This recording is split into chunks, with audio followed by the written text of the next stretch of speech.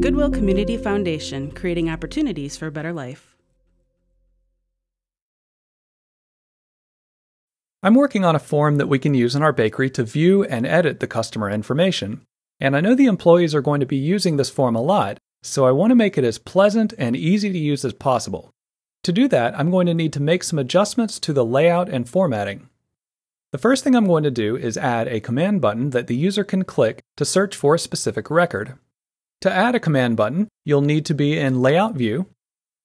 In the Design tab, find the Controls group, click on the drop-down arrow, and make sure that Use Control Wizards is selected.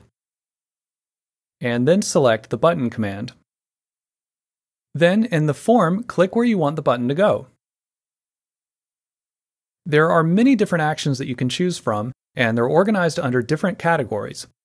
Most of the time, you're probably just going to use actions from the first 4 categories. The one that I want is in Record Navigation, and it's called Find Record. Then click Next.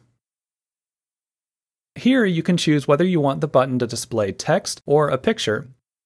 In this case, I'm going to use the default binoculars picture, but you could also browse for another picture if you want.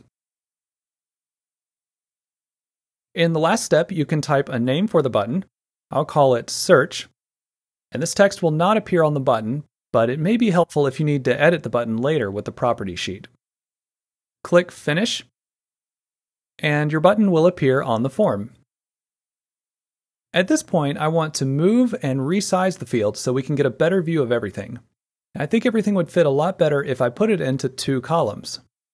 You can adjust the fields just like you would in a report. For example, you can click on a cell and then drag the edge to resize the column. Next, I'm going to go to the Arrange tab, and then in the Rows and Columns group, select Insert Right to add a column.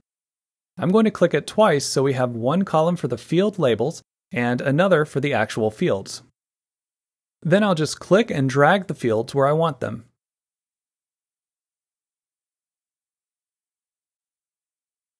You may end up with some empty rows, and you can just click on them and press the Delete key to get rid of them.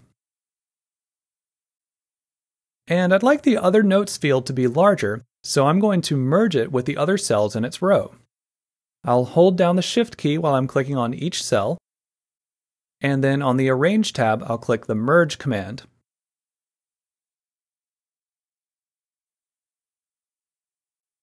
Finally, I'm going to make some adjustments to the colors and fonts just to make it look a little nicer. And again, this is exactly like formatting a report. You can go to the Design tab to add a logo or choose a theme. But keep in mind the theme applies to your entire database. So if you want to make changes that will only apply to this form, you can use the commands in the Format tab. Here you can adjust the colors and fonts of individual elements in the form. I'm going to Control-click the fields that I want to change. And now I can adjust the fill color,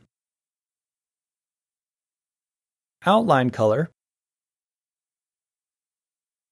and outline weight.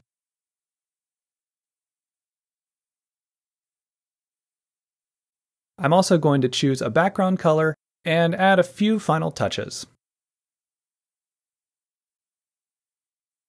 Okay, my form is now finished. I've added the logo for our bakery. I've added a shadow to the search box from the Shape Effects menu. And I've also changed the font of the form header. Now, it may take some time to get the form exactly how you want it, but once you do, you'll have a professional-looking form that's easy for people to use.